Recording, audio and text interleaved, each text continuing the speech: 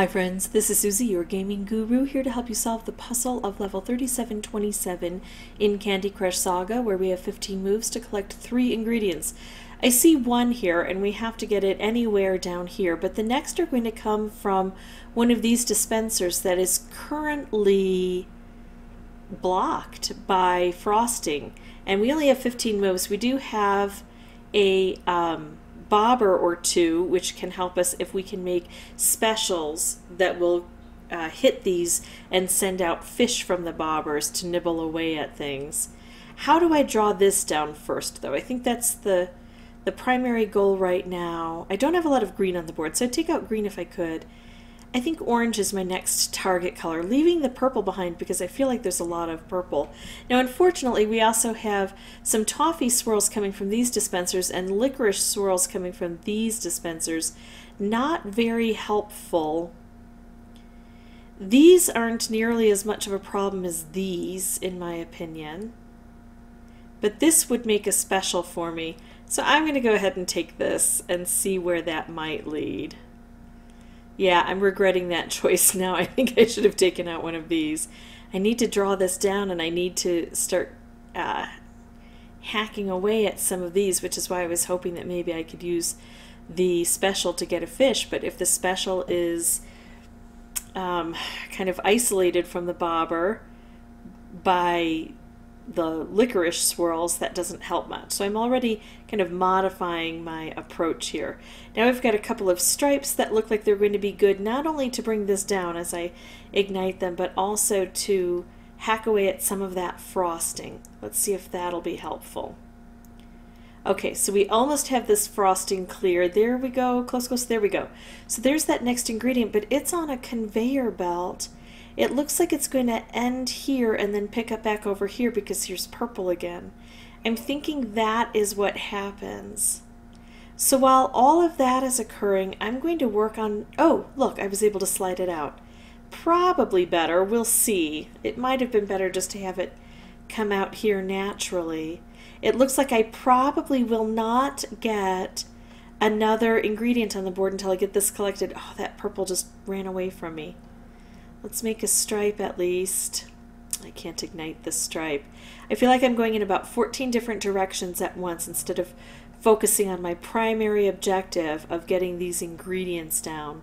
So now here we go. Not quite enough to be able to pull this all the way down, but I do see the mechanics of it. And I see that the bobbers probably won't be helpful. I always play the board. So if I do get some wonderful setup where I can hit these and send out the fish, I will go for it. But I shouldn't say I always play the board. I always try to play the board, meaning I try to take advantage of the good things that are on the board. I don't go with one certain strategy if it looks like another one is going to present itself as a better opportunity on the board. So I'm not going to go for the bobber strategy. I'm going to go for taking out these licorice swirls and sometimes these toffee swirls and making specials down here to help me. But if the board presents an opportunity for me to hit these, I'm not going to pass it up. I'm not going to be so strict to the strategy that I don't play what the board is giving me. So I'm going to pause the recording. I'm going to come back with a new board with that strategy of ignoring these guys and focusing on this center here, and without a microphone though, until I have something else important to say. Be right back.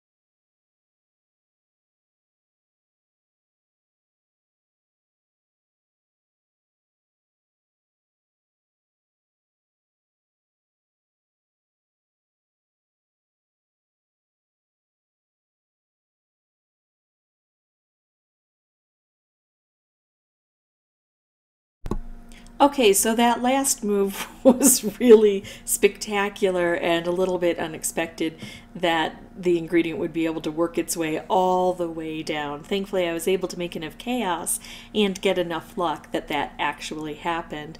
And that's the kind of thing that we have to shoot for. We have to clear the path for as much luck as possible.